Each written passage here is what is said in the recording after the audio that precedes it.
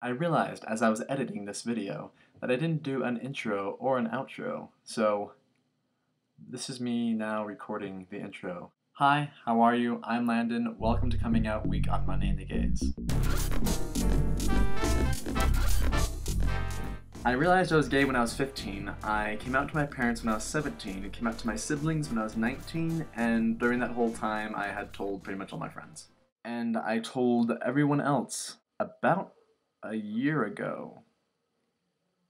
Most of the trouble that I had in coming out was personal conflict. I didn't have a lot of people like calling me faggot, or a lot of people who didn't understand or couldn't accept it. And there was a lot of personal conflict because I am and was raised LDS, Mormon, which makes things really complicated. I shouldn't even get into this in this video. Oh my gosh, I'll have to make a video about this on my personal channel because there's way too much to talk about. As far as my family goes, I came out to my dad first. I told him in a letter that I sealed up and gave to him and sent with him when he went on a trip to Mexico to go sailing. My dad's a sailor. Anyways, he came back really early in the morning and I was brushing my teeth and he like knocked on the bathroom door and he came in. And the first thing he said was, "I couldn't care less if you were a peanut butter salesman."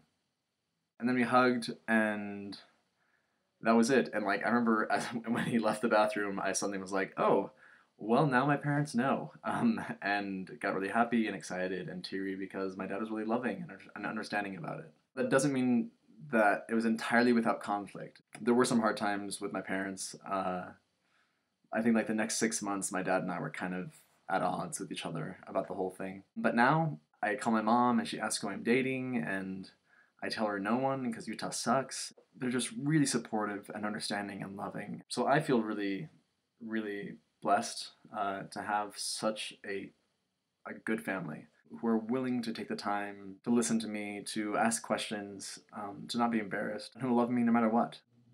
That's all I have of my coming out story for now. I probably will talk more about being gay and Mormon at a future date on my personal channel, the link in the underbar. Thank you, Mira, for hosting. You're adorable. Thank you for watching. We'll see you Monday.